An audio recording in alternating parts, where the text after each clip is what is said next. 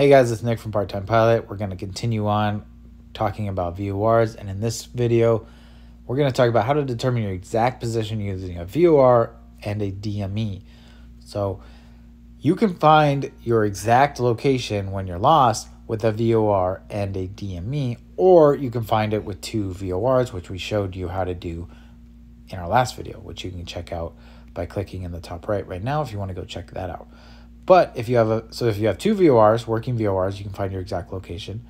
And if you have a VOR with a DME, you can also find your exact location because it gives you that distance information. So this is my preferred method to find my location. It's easier than dialing in two different VORs, making sure that they both work, listening to both Morse codes, drawing the lines on your map, all that stuff. This is much easier. A VOR DME and a VORTAC both have DMEs. So you just need to find a VOR station on your map that you're nearby that is either a VOR DME or a VORTAC. To find your location using a VOR and DME, you're going to determine your relative position using one VOR with a from indication as discussed in our previous video, which again, you can click and watch that video in the top right. It's popping up for you to watch that. It tells you how to use the to from, how to use the VOR needle, whether it's centered or not, to determine your relative position.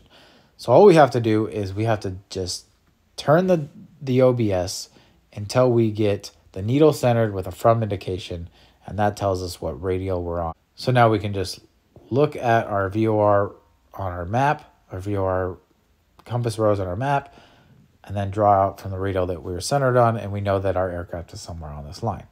But we don't know how far along this line we are. That's where the DME comes into play.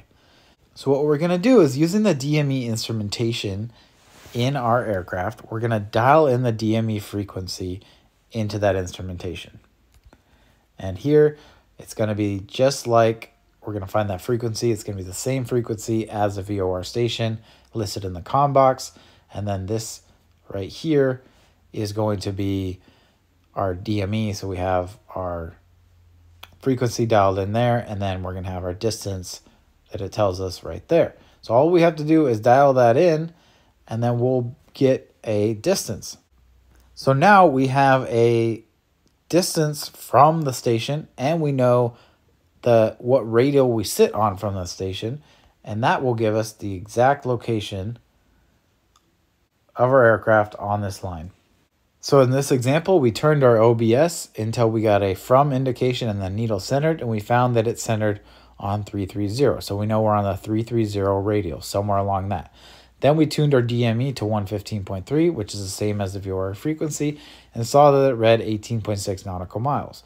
So then all we have to do is measure using our plotter tool on our sectional chart 18.6 nautical miles away from the VOR station on that 330 radial, and we can find our exact aircraft location on that radial line.